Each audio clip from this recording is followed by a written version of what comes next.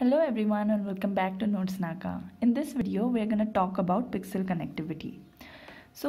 This is a quite important topic and it might hold some marks in our semester exams, and besides that it is a very important topic because our further concepts will be based on this. So what is pixel connectivity? Two pixels are said to be connected if they are adjacent in some sense. That means by looking at it, we might come to a conclusion that they have some relationship between them. Then they can be called as connected. So there are two conditions that two pixels must follow to be known as connected, and they should be neighbors. It can be n4 neighbor, nd means n diagonal neighbor or n8 neighbor, and their intensity values, that are the gray level values, must be similar. So if these two are met, then the two pixels are said to be connected. For a binary image B, 2 points P and Q will be connected if Q is a neighbor of P or P is a neighbor of Q and the brightness of P is equal to brightness of Q, or the intensity levels are same. So if this is P and this is Q, they must be neighbors, they are neighbors, and their intensity values should be same to be known as connected. So now let's take a look at an example.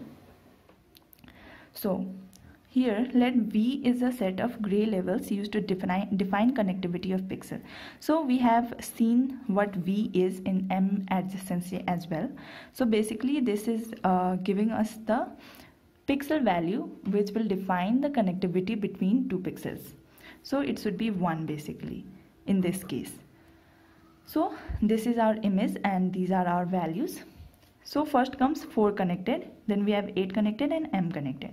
For 4 connected, first of all, P and Q should belong to V and P should be a N4 neighbor of Q. So if this is P and this is Q, then both the intensity levels are 1. So the first is ticked, and then the second in the second condition, and since we have AND, we have to satisfy both the conditions.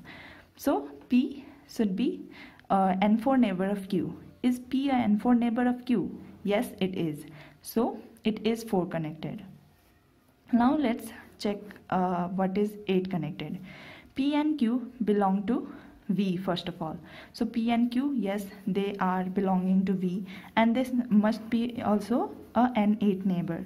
So yes, they are N8 neighbor. If we keep Q over here, it will still satisfy as it is an N8 neighbor. If we keep Q over here, will it satisfy? No, because the first our first one will only be violated. We don't even need to check the second one because the intensity levels are not same. Now after that comes the M connected. For M connected, first of all, P and Q should belong to V. This is our first condition in anything. So for this example, let's take Q over here. So yes, they both are having the same intensity levels. After that, Q should belong to N4 of P. That means it should be a N4 neighbor. Is it an N4 neighbor? No. If it is not, then we have OR over here. We have another condition that we can check. So if it is not, it is same as M adjacency. This over here is same as M adjacency. So if you are confused about that, then please refer the previous videos to be confident enough with these. So Q belongs to ND of P. Is it a diagonal neighbor? Yes, it is. So it is satisfying this. After that, we have an AND condition. N for P intersection N for Q should not be no value from V.